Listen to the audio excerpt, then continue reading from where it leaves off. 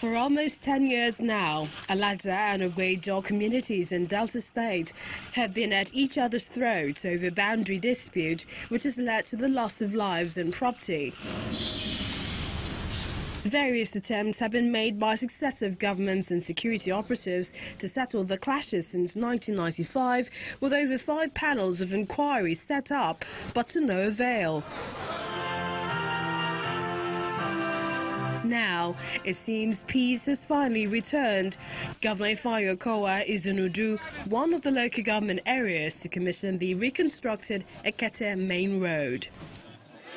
The governor is promising to develop the two communities on the grounds that peace returns.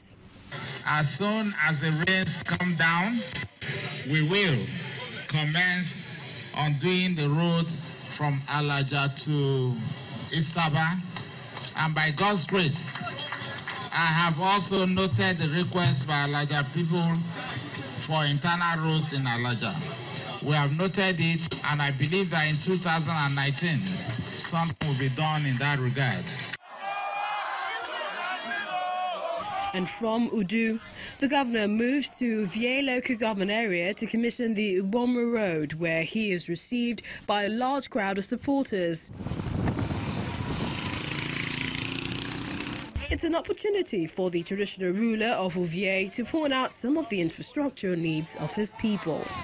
As the heavy rain is here, there is urgent need to open up some drainages and waterways to avoid flooding in Ogbe-Ijoh local government area.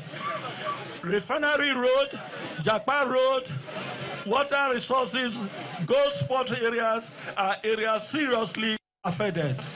Infrastructural development remains a foundation for economic progress, and for these communities, projects such as these will not only alleviate their suffering, but also boost their morale in the interest of peace.